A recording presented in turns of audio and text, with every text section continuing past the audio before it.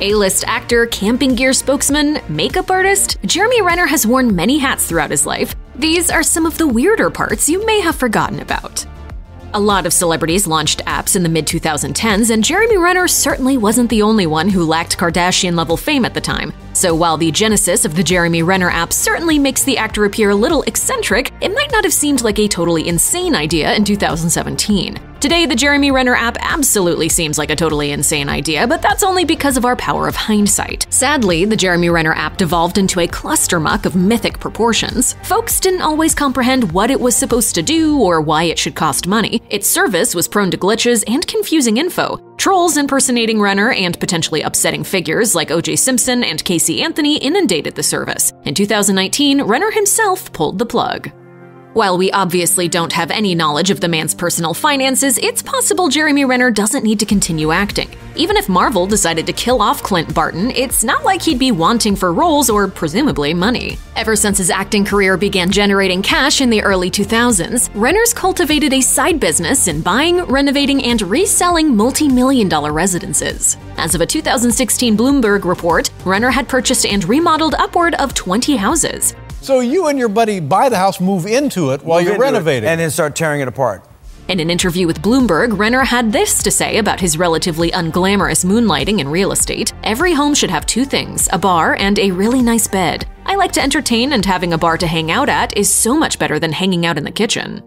Before Renner caught a break with SWAT in 2003, he performed around Hollywood in a rock group called Sons of Ben, which included members of Tonic. You might not immediately recognize the name Tonic, but you've probably heard the group's 1996 alternative rock hit, If You Could Only See. Renner told Playboy in a 2015 interview, "We wound up doing a bunch of acoustic gigs around town. It had an Eagles kind of sound, but edgier."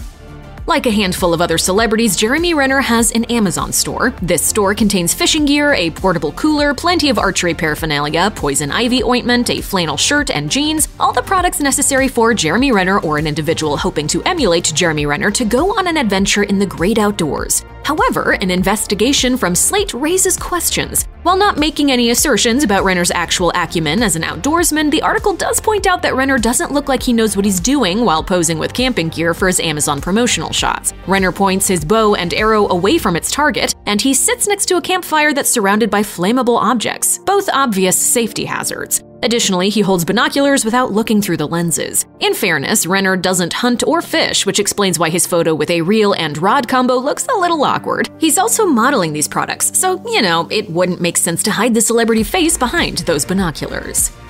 Let's face it, human civilization is insecure about its masculinity. On that note, Jeremy Renner's a guy who plays tough dudes in movies. It just so happens that he once worked as a makeup artist at a Lancome outlet in a Modesto, California mall, and numerous Renner profiles have treated this fact as much more interesting and unusual than it actually is. According to the first episode of the Renner Files podcast, his stint with Lancome took place in the 90s. Back then, the eventual cast member of Avengers Endgame needed a day job to cover basic living essentials between commercial gigs and stage plays. Renner explained, "In the theater, we had to do our own stage makeup. I figured I could tone it down and do it on hot girls all day. It wasn't the case. It ended up being older ladies, which was just fine."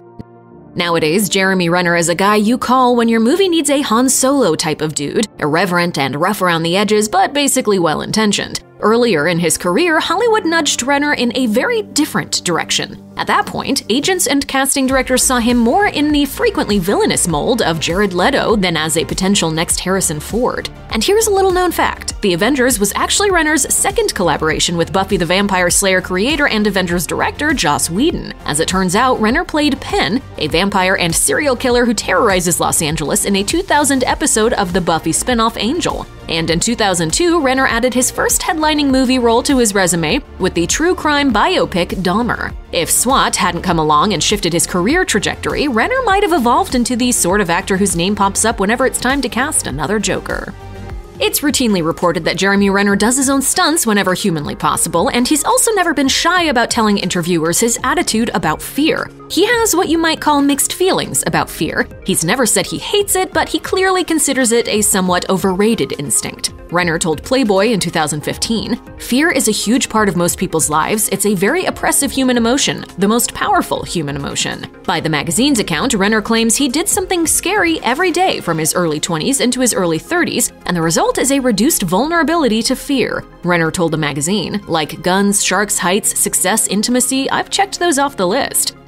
You're a wild man, you know that? Huh? Yes, He's sir. a wild man. You know that? Huh? Why don't you shake your hand? As he has no idea if it's ever helped him on auditions, Renner doesn't credit his supposed ability to neutralize fear for his acting success, but he does say limited vulnerability to fear made him a better actor, in the respect that it allows him to deliver the most honest possible version of his characters. To be clear, we think it's unlikely that Jeremy Renner will ever convince himself that he truly is Clint Barton and get picked up by law enforcement after a period of wandering around the Nevada desert shooting arrows at Hydra agents only he can see. But if it ever comes to that, at least he's got the outfit handy. During a 2021 Jimmy Kimmel appearance, Renner said he never left any Marvel movie set with props as souvenirs, having been instructed not to do that. Later, he found out the rest of the Avengers main cast just took whatever they felt like whenever they wanted. In fact, Chris Hemsworth owns multiple Mjolnirs and keeps the ill-gotten magic hammers scattered around his house. After learning this, Renner helped himself to a Hawkeye costume. Today, when Jeremy Renner volunteers at his daughter's elementary school, he does so in full-on Hawkeye regalia. So I said, fine, if I'm going to do it, I'm going to do it dressed as Hawkeye. And, just plus it up. Why not? As is widely reported, Jeremy Renner prefers to do his own stunts. As you can imagine, that makes injuries on set more likely. According to Vanity Fair, a scene for the 2018 movie Tag took a disastrous turn that subjected Renner to a 20-foot fall and a pile of broken bones. Renner broke both his arms, didn't notice, and agreed to do another take of the same stunt before heading over to the hospital. The actor told Vanity Fair, "They said the arms were broken, so I got them wrapped up, and then I went back to work and did everything I could do to continue on as we did." In this instance, continuing on meant the special effects department had to go the extra mile and provide Renner with CG limbs to fill in for his temporarily immobilized arms. Oh, this is the only time I ever got injured was on this comedy. Unlike the many other celebrity cameos sprinkled throughout Glass Onion and Knives Out mystery, Jeremy Renner's appearance matters to the plot and doesn't, in the strictest sense, actually happen. At least not in the flesh. Among fan-favorite cameos like Hugh Grant as Benoit Blanc's husband, Philip, Serena Williams actually on a live monitor in the home gym waiting for someone to ask for a workout, and all of Blanc's Zoom-linked Among Us playmates, Jeremy Renner's face only appears on the label of his own fictional hot sauce. That's Jeremy Renner's small batch hot sauce. I let him invest. He sends me like a pallet every year. Take a few bottles.